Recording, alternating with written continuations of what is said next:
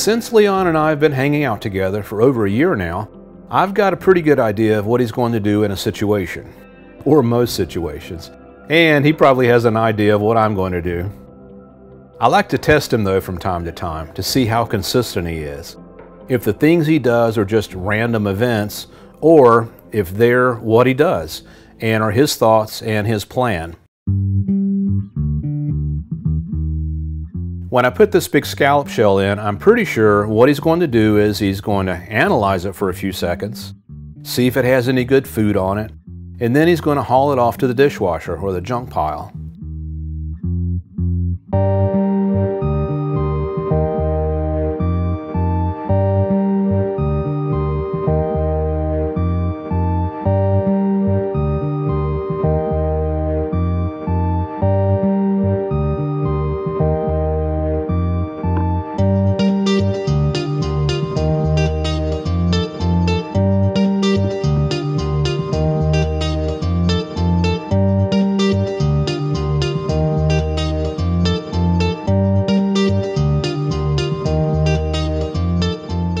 He doesn't like junk or trash just laying around his area. Leon likes certain things in certain places, or everything in its place. Are you like that?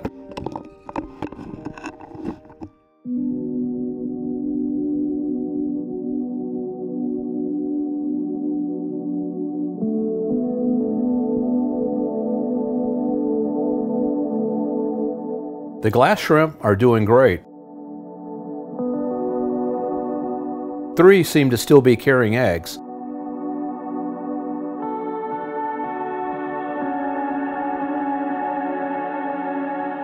Look at the eggs this girl is carrying with her on her daily routine, searching for food.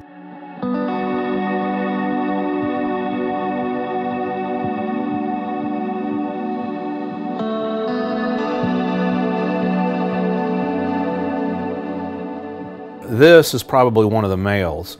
Notice the parts moving around inside.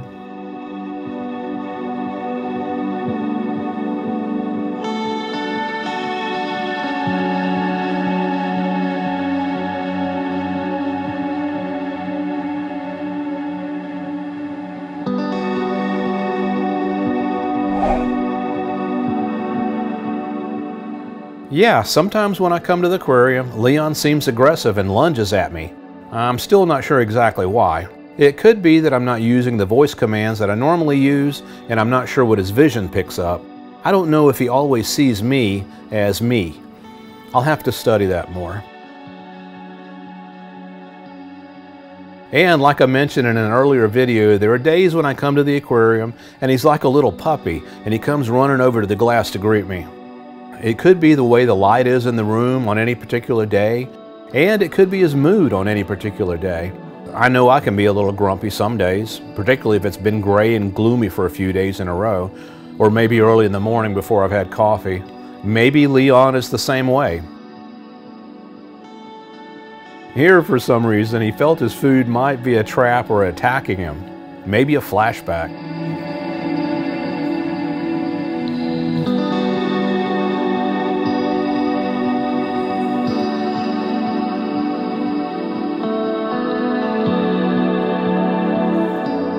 He definitely is in a social mood most days. He comes right over to the tank when I walk up, more often than he lunges at me. He'll also scrape the aquarium walls and eat the algae and biofilm growing on the glass. Food tends to make me happy, or happier. Food tends to make Leon happy or excited too.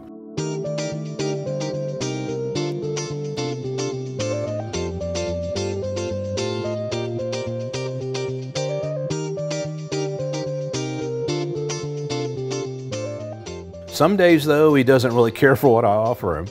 More on that in just a bit. Speaking of food and happiness, we tried HelloFresh for the first time about 3 months ago, and the term delicious convenience immediately came to mind. Our meals for the next few days just arrived. Let's see what's inside. Each meal comes with detailed instructions. The food comes packed in a nice insulated box, basically like a shipping cooler. The vegetables and other ingredients are here at the top. Then the meats are stored at the bottom between 2 ice packs. HelloFresh offers 35 weekly recipes, and you can choose Calorie Smart, Carb Smart recipes, all vegan, or even customize select meals. Obviously, Leon and I both love the salmon dish. HelloFresh Market also makes game time snacks and sweets easy. Go to HelloFresh.com and use code Brandwood21 for 21 free meals plus free shipping. One thing that I noticed quickly with HelloFresh is it's opened my mind to so many fun and enjoyable new meals. I've tended to eat the same boring things over and over again. HelloFresh has made me a better cook too. This is absolutely delicious convenience. You just order from the website and a box with your meals almost magically appears at your door. Super convenient, and you don't have to get out. It's less expensive than the grocery store, there's very little waste, and it's quite a bit cheaper than carryout. These days, convenience and less expensive both work well for me. Go to HelloFresh.com and use code Brandwood21 for 21 free meals plus free shipping.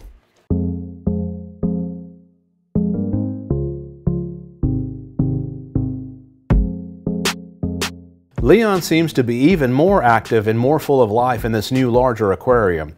I tend to be a little analytical and a little skeptical, so I'm not sure exactly why he is. I've only had him for just over a year now, so I don't fully understand his yearly cycles yet. So I'm curious if it has more to do with the cooler water, cooler temperatures, or if it has more to do with the amount of space and the new friends, and his overall mood because of it. Right now his water is 59 degrees Fahrenheit. We've had an unusual cold snap here, so everything's a bit colder, or frozen. Both koi ponds are frozen over. You can see the koi swimming around under the ice. Meanwhile, the goldfish aquarium sits at a toasty 76 degrees Fahrenheit. There's also a Placo in here, so this aquarium stays heated.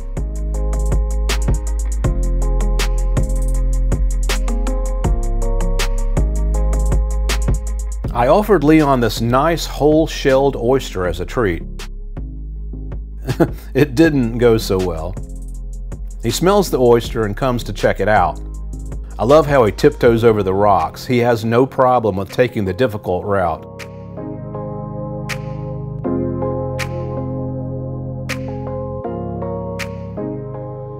He grabs it up, takes a few bites,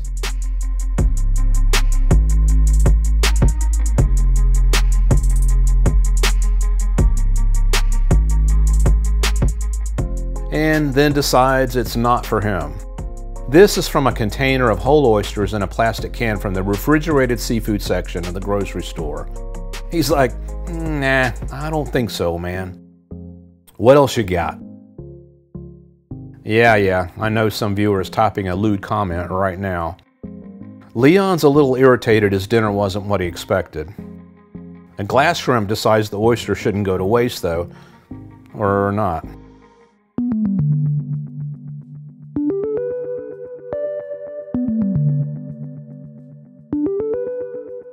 I can't leave something this large and mushy in the aquarium very long.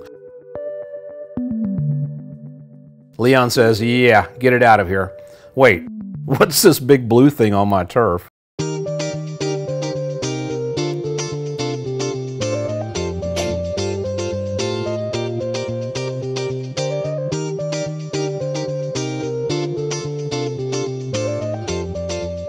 This is exactly why I have to check the shells often. Sometimes he doesn't want to eat all of his lunch, so he'll bury it in the sand, and obviously that's not a good thing because it'll just sit there and rot. So I'll usually give him a day or so to go back and eat it. If he doesn't go back and get it, I'll take it out so it doesn't mess up his aquarium water. Ammonia, bad bacterial blooms, and pH crashes are all bad possibilities from rotting debris.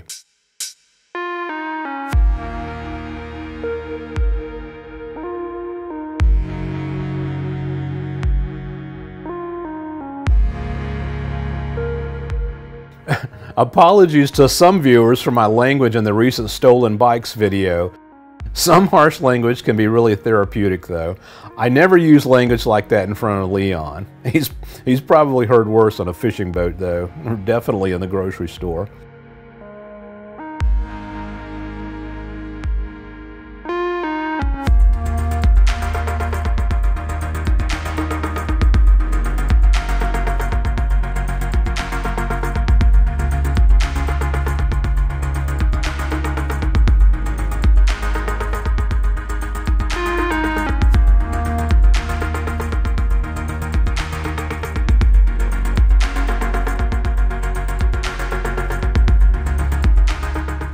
The cat integration is coming along. Not as smoothly or as fast as I was hoping, but coming along.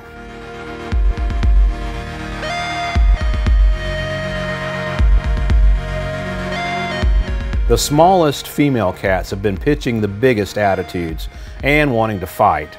Rue, Halen, and Abby. Reminds me of some of the skinny southern little redneck girls I grew up with. Tiny in stature, big on attitude. They would get off the school bus and just start fighting in the middle of the road in my old neighborhood. As you cat people know, a new box in the house is an exciting thing. I'll let them destroy this one for a few days before it goes off to recycle. A lot of people ask how or why would you have 11 cats in one house? Well, they're rescues first, and with modern technology, modern cat boxes, modern litter, it's no problem at all. It actually is quite enjoyable, and it's fun to just run into them napping in odd places around the house. When Bobby was an only cat at the Woods house, she used to chew up my laptop cables and USB cables. She stopped when Baxter and Abby came to live with her, for some reason. Now that she's moved to this house, she's chewing my cables again. So I put these decoy cables and some rope on my desk in hopes that she'll chew on those rather than my USB cords. If you have any good cat info, please share it with us here in the comments.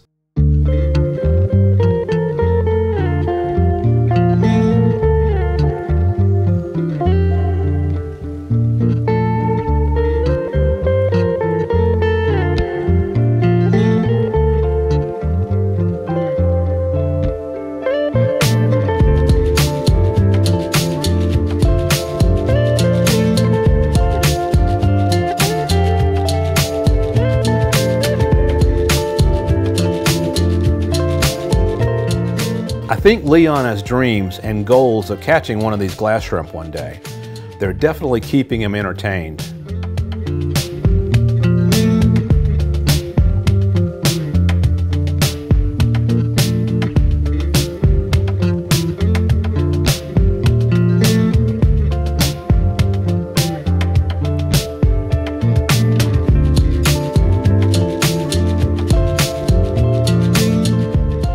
I haven't seen the tiny crabs at all since the last update I posted. I've been looking through the coral, but I did see this little cave at the very bottom, and I suspect one of them is living in here. So I dropped some sinking food pellets in to see if it would come out to eat. As soon as I dropped the pellets in though, Leon could smell them and came scurrying over the wall looking for the food he was smelling. I'm sure this is exactly why the tiny crabs stay hidden all the time. This glass shrimp finds a pellet in the middle of the chaos and pulls it up to a rock for a meal.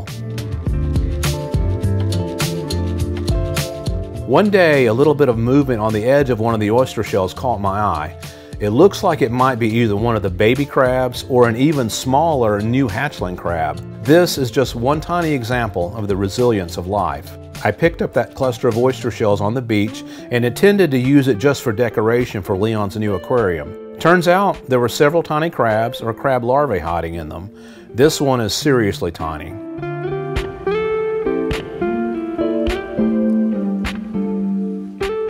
Back at the Woods house, the old 55 sits vacant again, or I thought it was. I kept the 7 glass shrimp and the clusters of oyster shells I found at the beach here for a few days until I moved Leon to Georgia. Now, over a month later, I'm seeing this tiny single fish. Resilience of life. And even another tiny crab. This little one has amazing and unique markings.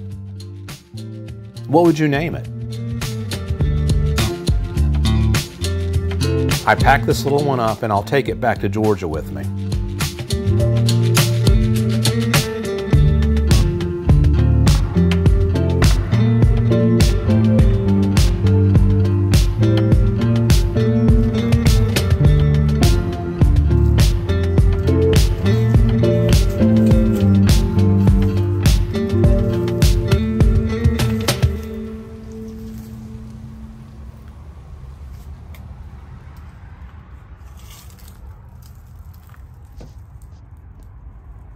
If you're like me, your hunger for adventure and exploring has to be fed, even if it's a tiny excursion off the interstate after getting coffee. I've been noticing this old house for years as I drive up and down the interstate, so today I thought I would stop and take a look around.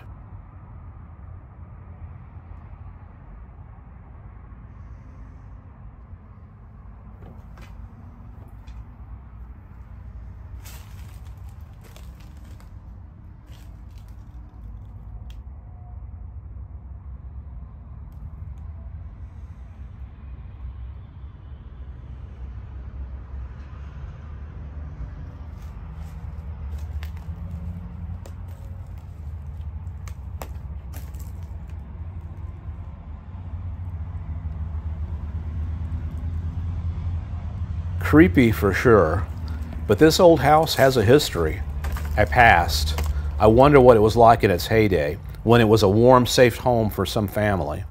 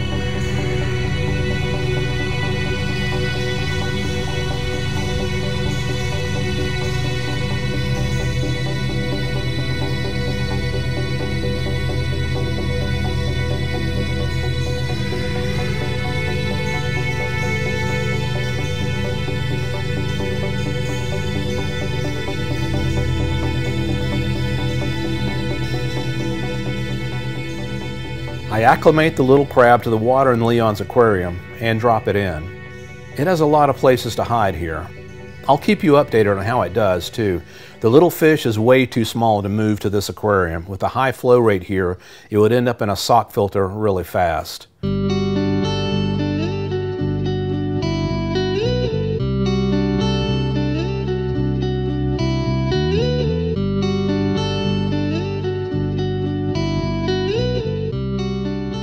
Stay stealth and stay safe, little crab.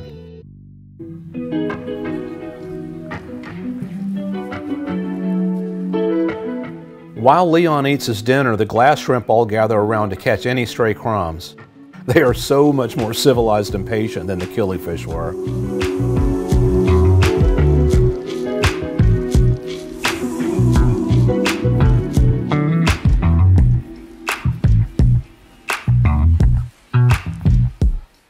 When Leon finishes with his shrimp, he takes a little bit of the shrimp shell that's left over and he buries it in the sand.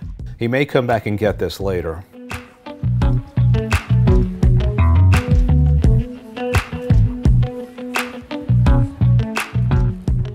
The top of this old coral seems to be the glass shrimp's favorite hangout place. This is a rare sight though, 4 of the glass shrimp on the same rock at the same time. I wish the cats got along this well.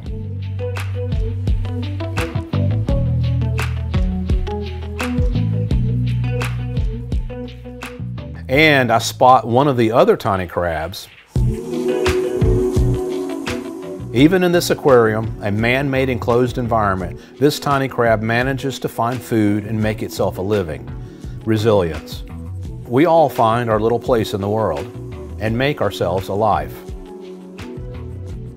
Can you spot it here in these shells?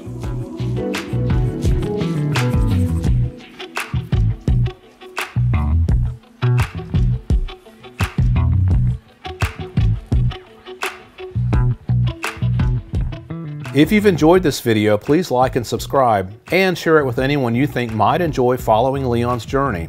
We'll check back in soon on the glass shrimp, see if any of their eggs have hatched, and see how the tiny crabs are doing. And we'll also look at what it's like to hand feed Leon. We'll see you soon.